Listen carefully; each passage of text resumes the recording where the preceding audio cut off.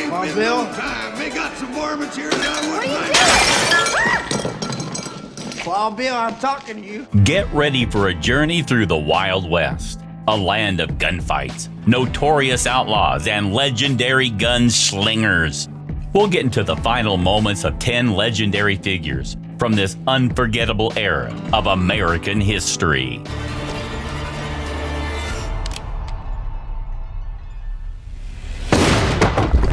Number 10, Bat Masterson. Bat Masterson was a true legend of the Wild West. He was a gambler, saloon keeper, lawman, and a newspaperman. He was no ordinary guy. Born as Bartholomew Masterson on November 26, 1853, in the quaint town of Henrysville, Quebec, Bat's early years were a mix of farm life and big family dynamics. He was the second of 7 kids, each with their own story, no doubt. The Masterson family was on the move a lot, living in Quebec, New York, Illinois, and Missouri, before finally planting roots near Wichita, Kansas. At 19, Bat's life took a turn for the adventurous. He left home to become a buffalo hunter and Indian scout in Dodge City, Kansas. This was the Wild West in all its glory, folks. But in January 1876, things got messy in Sweetwater, Texas. Bat found himself in a lethal squabble, leaving a man and a dance hall girl dead. This ordeal sent him scurrying back to Dodge City. Dodge City was where Bat really made a name for himself. Over the next decade, he juggled roles as a Ford County Sheriff, Deputy U.S. Marshal, saloon keeper, and gambler. He was part of the local power clique known as the Gang, but Bat wasn't one to stay put. He made his way to other western towns, including a stint in Tombstone, Arizona, working alongside the legendary Wyatt Earp. A quick trivia: Bat was a huge fan of prize fighting. He was so into the sport that by the 1880s, he'd become a leading authority, witnessing almost every major match and title fight in the U.S. But the cowboy life was calling its last round for Bat. In 1902, he headed to the bustling streets of New York City, swapping his gun belt for a pen.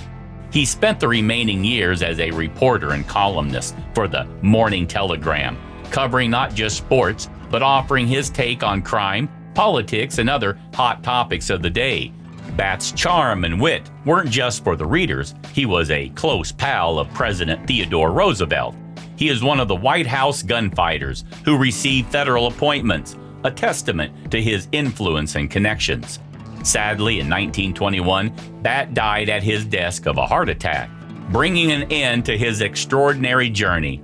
From the dusty trails of the West to the bustling streets of New York, Bat Masterson's life was nothing short of epic. So there you have it, the incredible tale of a man who lived on his own terms and left a mark on American history. Number 9, Jesse James. Jesse Woodson James is a name that echoes through American history as a notorious outlaw and a figure shrouded in legend. Born on September 5, 1847 in Kearney, Missouri, Jesse's life was anything but ordinary. Jesse and his brother Frank weren't your typical outlaws. They came from a well-educated, respected family of farmers. Their dad, Reverend Robert James, was a Baptist minister who, along with their mother, Zerelda, moved from Kentucky to Missouri in 1842. But things took a dark turn in 1863 when Union soldiers brutally attacked their farm. At just 16, Jesse and Frank joined the Confederate guerrilla soldiers, teaming up with the likes of William Quantrill and the infamous Bloody Bill Anderson. Now, there's a bit of debate among historians about the brothers. Some say they were pretty harsh to Union soldiers, while others think their tough experiences pushed them towards a life of crime. Either way, after the war, they felt wronged by the harsh laws and started taking matters into their own hands, robbing trains, stagecoaches, and banks linked to the North. Now, you might have heard stories of Jesse and Frank being like Robin Hood, stealing from the rich and giving to the poor. But let's be real, there's no real proof of that. Chances are they kept the loot for themselves. From 1860 to 1882, the James Gang was the most feared outlaw group in American history. pulling off more than 20 bank and train robberies and not shying away from taking out anyone who got in their way. They bagged an estimated $200,000, becoming legends, especially in Missouri, for their efforts to support the Confederate cause. One of their most notorious heists was on December 7, 1869, at a bank in Gallatin, Missouri. Jesse, thinking the banker was behind Bloody Bill's death, shot him dead. The newspapers went wild, calling the gang vicious and bloodthirsty, and suddenly there were bounties on their heads. But here's where it gets really wild. On April 3, 1882, Jesse was just chilling at home, straightening a picture on his wall, when Bob Ford, a member of his own gang, shot him in the back of the head. Just like that, Jesse was gone at 34. The way he was taken out caused a huge uproar in Missouri. People saw it as a cowardly assassination. Frank surrendered a few months later, but he got off pretty easy since the evidence was slim, and he went back to living a quiet life. And that's the whirlwind story of Jesse James, folks, a man who lived and died by the gun, leaving a legacy that's still talked about today. Number 8, Calamity Jane. Now let's talk about one heck of a wild character from the American frontier, Martha Jane Canary, but you probably know her as Calamity Jane. She was a frontierswoman, a sharpshooter, and boy, could she spin a tale. Calamity Jane was not just famous for her adventures. She was buddies with the legendary Wild Bill Hickok, and even shared in Buffalo Bill's Wild West show. But here's the kicker. Despite her daredevil lifestyle, Jane had a huge heart, especially for those who were sick or in need. Oh, and she totally rocked men's clothing like a boss. Now, her life story sounds like something straight out of a movie. She hit the Wild West in a wagon train as a kid, but tragedy struck when she lost both her parents, leaving her to fend for herself. She did all sorts of jobs, from cooking to being a dance hall girl, you name it. By 1876, she found herself in Deadwood, South Dakota, where she started hauling goods and machinery as a bullwhacker. It's around this time she probably met Hickok, although their friendship was short-lived since he was shot dead not long after. There are all sorts of rumors about her and Hickok, even tales about a secret marriage and a kid. But who knows what's true, right? Regardless, by the late 1870s, Calamity Jane was a celebrity in Deadwood, with magazine writers all over her wild stories. Fast forward to 1891, Jane married Clinton Burke after living with him for 7 years. She joined Wild West shows, traveling around the Midwest and even showing up in the 1901 Pan American Exposition in New York. But things got rough. She struggled with alcoholism and ended up back in Deadwood, living in poverty. In her final days, Jane was back in the Black Hills, helping out Madame Dora Dufresne by cooking and doing laundry. In July 1903, after a heavy drinking spree on a train, she fell ill and sadly passed away on August 1st from inflammation of the bowels and pneumonia. She was buried right next to Hickok in Deadwood. Calamity Jane's life was a wild ride, filled with ups and downs, legends, and hard truths. Number 7, Billy the Kid.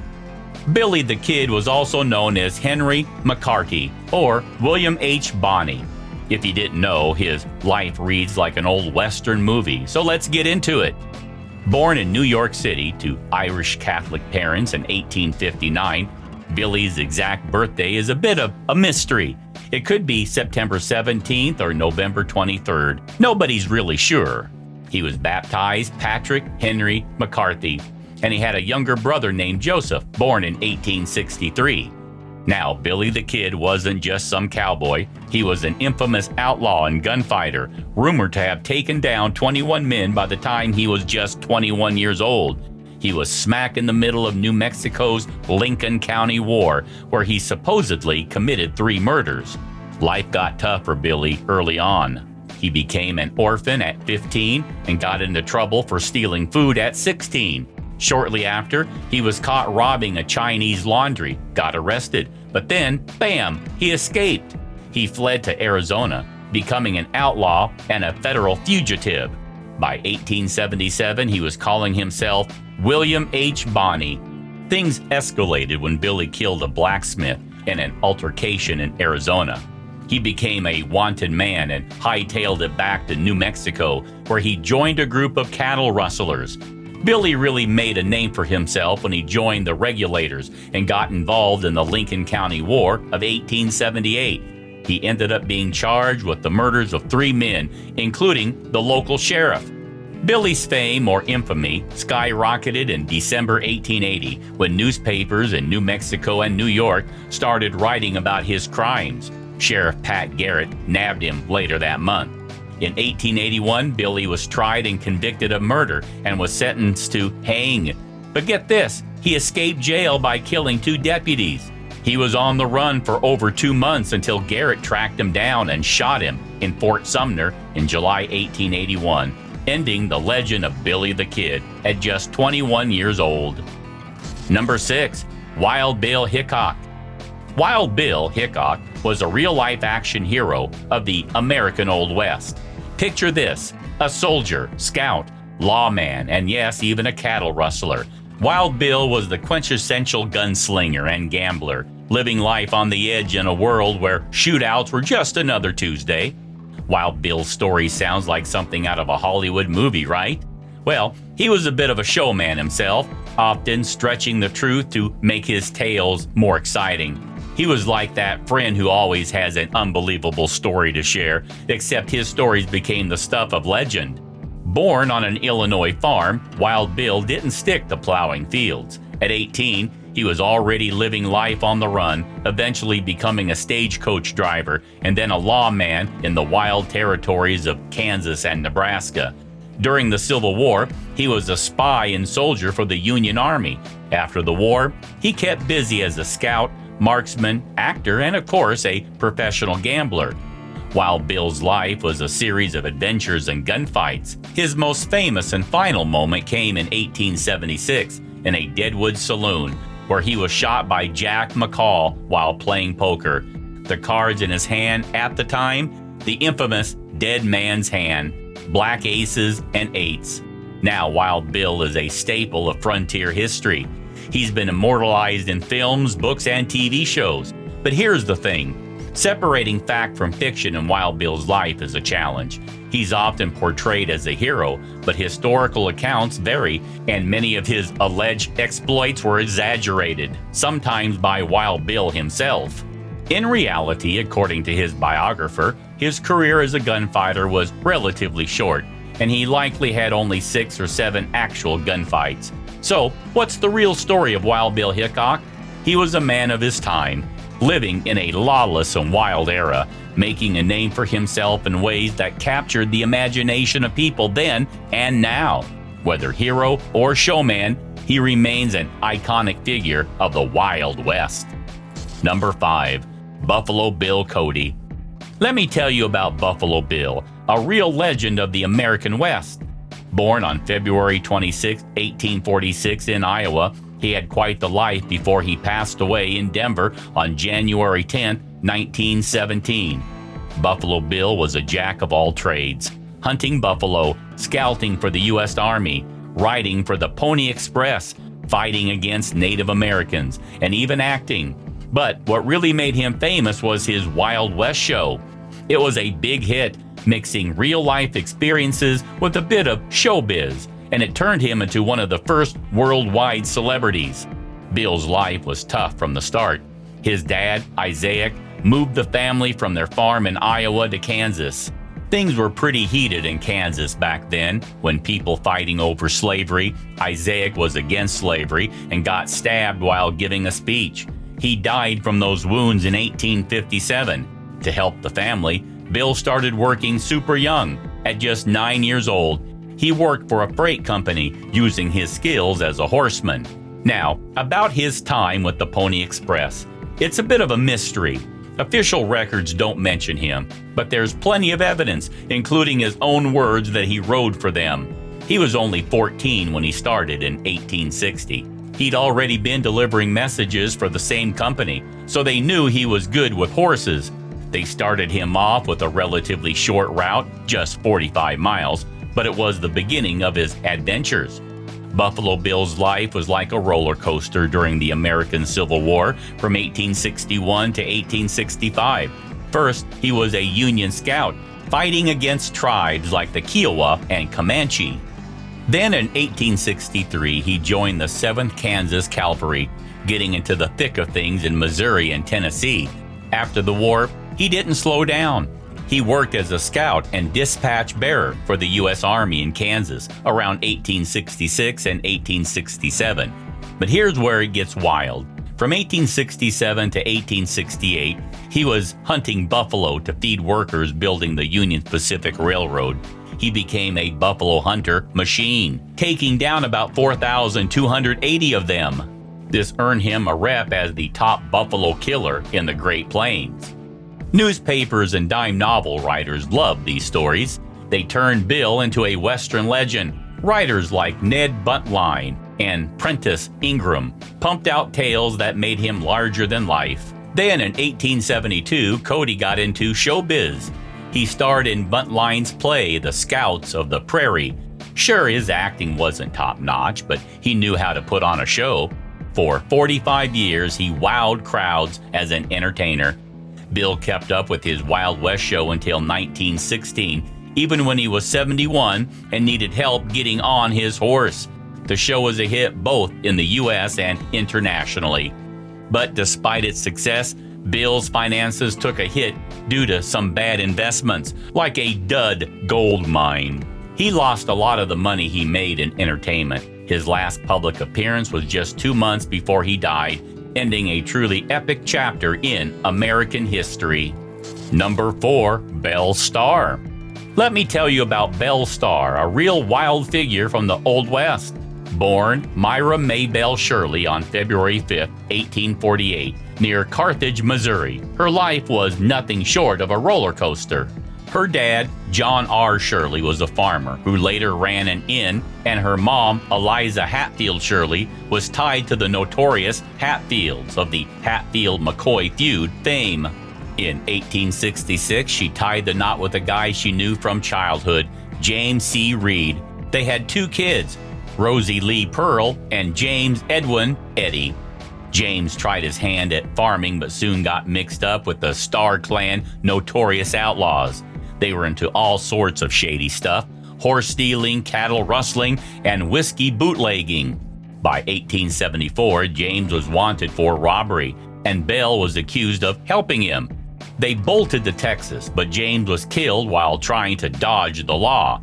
Belle didn't slow down. She joined the Starr Clan, marrying one of them, Samuel Starr, in 1880. That's when she started calling herself Belle. They supposedly covered for bootleggers and hid fugitives. This caught the eye of Judge Isaac Partner, the hanging judge, famous for his harsh sentences. In 1882, Belle and Sam got nabbed for horse theft. Even though they were sentenced to a year in prison, they got out in 9 months for good behavior. After Sam was killed in a gunfight in 1886, Belle shacked up with his relative, Jim July Starr, under Cherokee law. This might have been to keep her land. Initially, she was always a suspect when livestock went missing or fugitives were around, but she never got convicted again. Belle mellowed out, saying her place was off limits to criminals and even helped her sick neighbors. But Belle's wild life ended dramatically. She was shot in the back returning from a store to her ranch on February 3, 1889. The mystery of who did it remains unsolved. The suspect? A rival outlaw, an ex-lover, her husband, even her own son. But the true identity of Belle Starr's killer remains one of those Old West mysteries. Number 3, Annie Oakley. All right, now let's dive into the life of Annie Oakley. She was one of the coolest sharpshooters in American history. Born on August 13, 1860 in Ohio, Annie became a legend in Buffalo Bill's Wild West show, where she was known as Little Sure Shot. Annie, whose real name was Phoebe Ann Mosey, or Moses depending on who you ask, was a natural with a gun.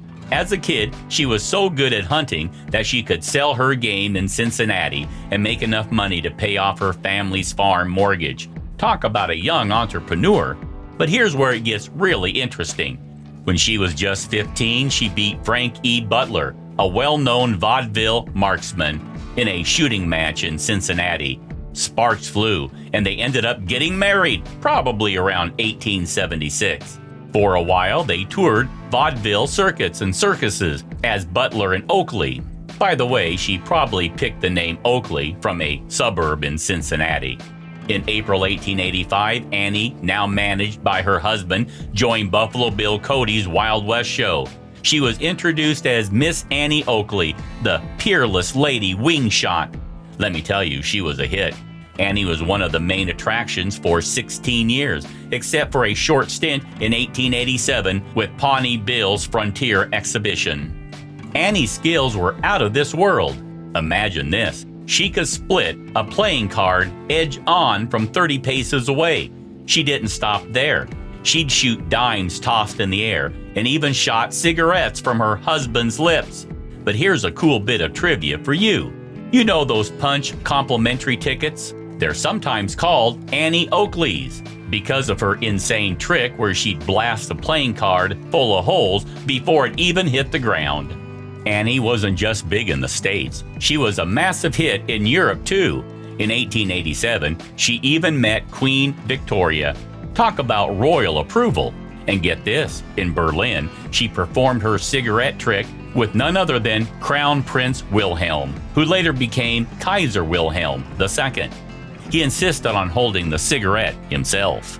But life threw a curveball at Annie in 1901 with a nasty train wreck that left her partially paralyzed. But true to her indomitable spirit, she fought back, recovered, and was back on stage before you knew it, continuing to dazzle crowds for years. Her story isn't just about being a sharpshooter, it's about resilience, talent, and breaking boundaries. She was a true icon of her time.